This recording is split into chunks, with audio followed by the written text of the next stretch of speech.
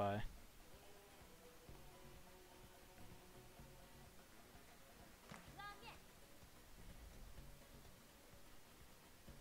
Jelly Pop's our latest addition to the scene. He only just got the game recently, but he has been grinding like a fiend. Absolutely.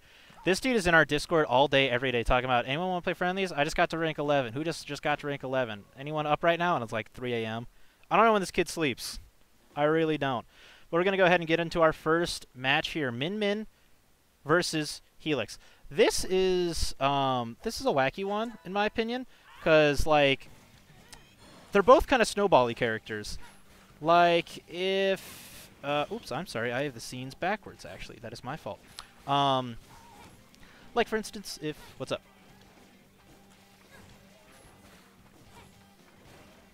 Oh, can you handle that for me? Yeah, sorry, homie. Sorry, we're getting stream stuff sorted out here, folks.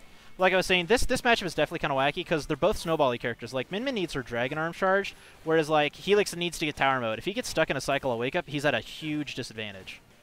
And we're sort of seeing that here, where, like, neither one character is really getting what they should.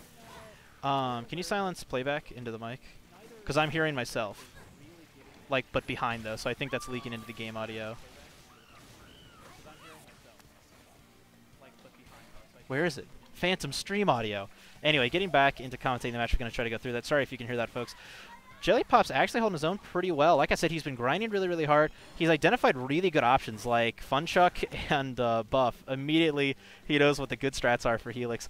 However, Giant Dwarf is out here really, really taking his time, letting Jelly Pop commit to something. He knows some good Helix counter too. He's got Tribolt. He's got Slap-O-Mander. He knows what he's cooking with. And honestly, if Jelly Pop wants to win this, he needs to sort of slow it back down a little bit. Maybe play in shield a bit more. Try to not move as much. Definitely to hold still, because he's getting slapped every time he moves, like right there.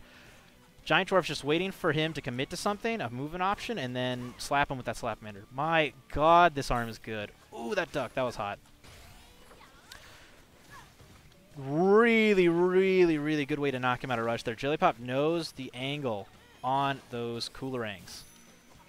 He's actually doing good work against Giant Dwarf. I think one of Giant Dwarf's main weaknesses in terms of arms is curve stuff. I think he has an issue with that sometimes because he doesn't really keep track of them like he should, in my opinion, when I've seen him play.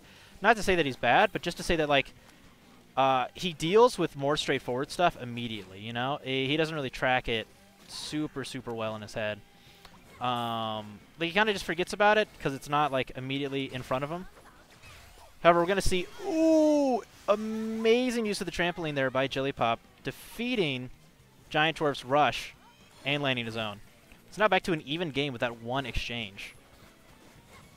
Jelly Pop's doing a lot of movement. It seems like he's kind of figured out how to dodge slap a little bit, but Giant Dwarf is still putting up this wall of bullets, of projectiles, doing his best to not get stuck with anything. These arms are both kind of low commitment. Like slap, you kind of commit a little bit, but Tribolt, I mean, that's like, that's basically like you don't got to do anything. You can sit there and press that 3 times, go get some coffee, and then you can move out of the way your opponent's punished. That arm is so good. Coming down to the last hit, this could be it. Does the whole thing connect? No. 3 seconds though. I don't think that's anywhere near long enough to get it. No. Giant Dwarf walks away with that on a timeout at just a little bit of health, and we go into game 2 with Jelly Pop down by 1, Giant Dwarf up 1 point. So I don't think Jelly Pop's going to change too much. He might change arms. He's definitely sticking Helix. Giant Dwarf is going to stick with it. I'd say DNA Lab, I think, would be a good choice, kind of based on what both these players are cooking with.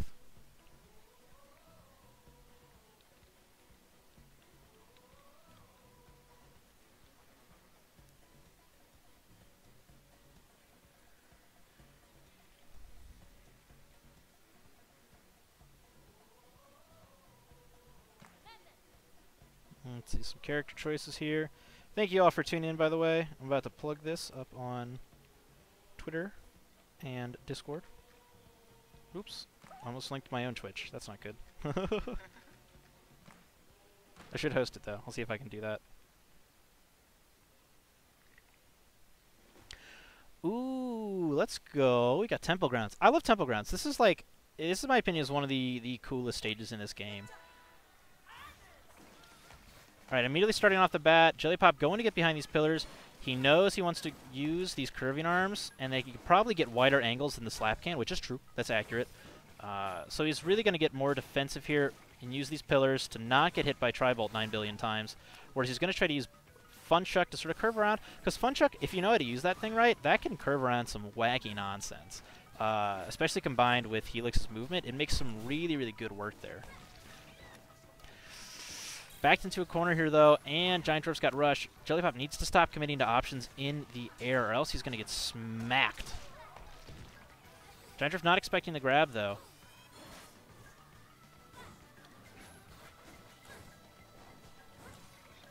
Oh, you're good. Oh, am I the one who's behind, or is this... Oh, gotcha. Okay, cool. Making sure. Sorry, folks. Working with the commentary desk back here. All right, so...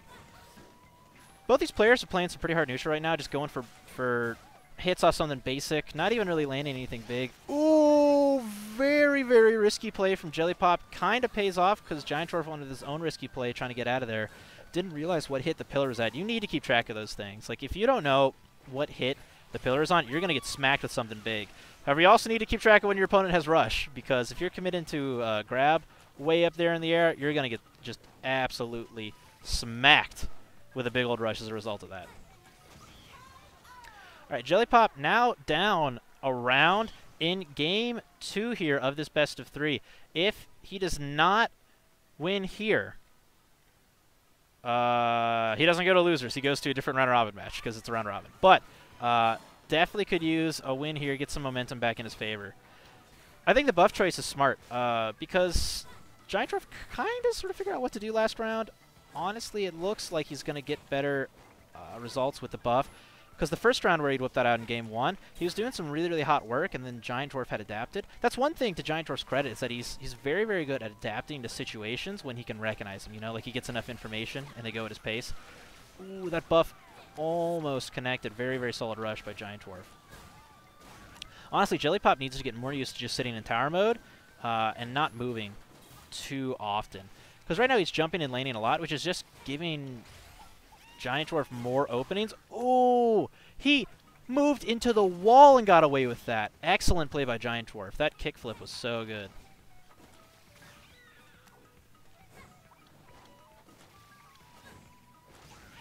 Lands on top, unfortunately, and Giant Dwarf takes Game 2 in this set and advances on. I'm going to go find us a different match to put on stream. Maybe myself. I don't know.